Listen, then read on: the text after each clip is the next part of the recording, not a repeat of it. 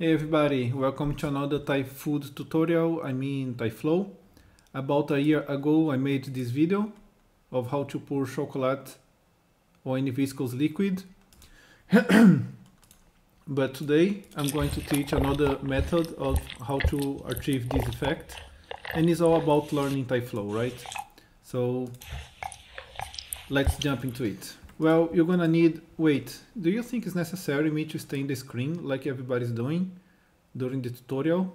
Leave a comment so I can do it next time. But for today, I'm gone.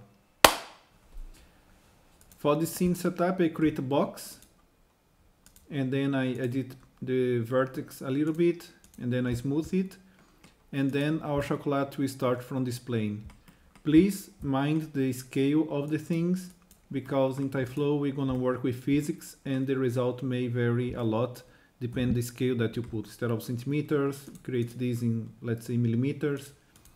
Anyway, first we're gonna birth surface and select our plane. We're gonna create a particle in each vertex of it, so nothing to change here.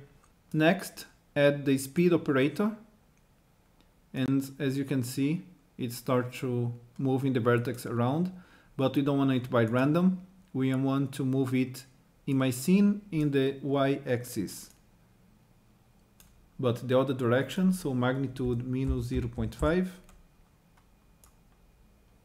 So now it's going in direction that I planned. Also, we don't want variation. We can play with it later on, but now it's just going. That's perfect. Next, we want those particles to fall, so we add the force operator and put a gravity minus 0.1. That's fine. Next step, shape. And you add a geosphere, low res, works just fine. And in my setup, do it to experiment, like 300 will work fine. To display the geometry, go here, so you're gonna see it better. We're gonna put physics shape.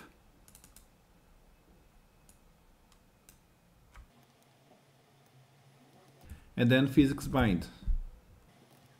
What physics bind will do is to bind each particle to each other. So we need to set up what kind of bind we want. If we leave the default, it will behave like a sheet of paper. Looks cool, but it's not what we want for the setup. Therefore, we need to change for joint. It's working better. Just to get to the point, let's put already a physics collision and select our bar. Yeah, it's behaving okay, but it's not still there, so we can change the joint. Let's enable movement settings and lower the spring value to 2000 and damping to 1000. Next step is to create a time mesh. And let's select our tyFlow. Our tyFlow now we can hide, as well as our plane. Let's change the setup of time mesher.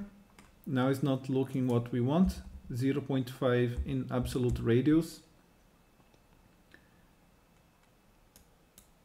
Voxel size we can put 0.2. And in voxel filtering we put Gaussian, so it smooths out everything.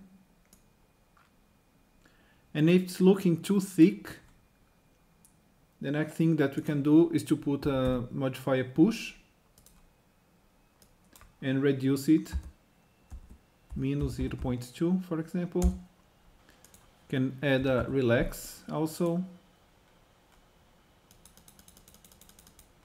So basically that's it, but I want to show you a little bit thing more of tyFlow.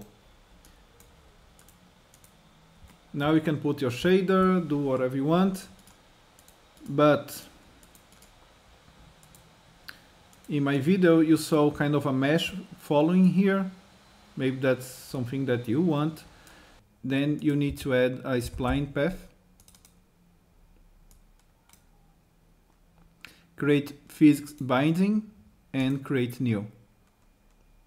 Click here to see the spline itself, and now you have the spline like the mesh following exactly like my video.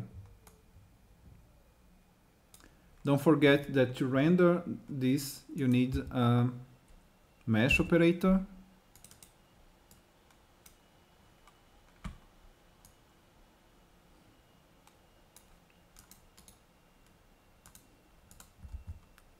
And there you go.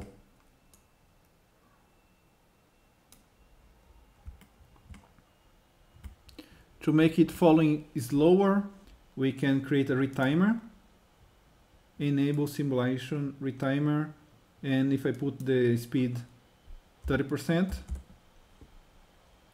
you're gonna note something. What? The spline is going the real time, and the tyFlow now is retimed, right? It's going slower. To fix that, you need to click in the spline, go in tySpline, and it has its own retimer. So you enable here and put the same value.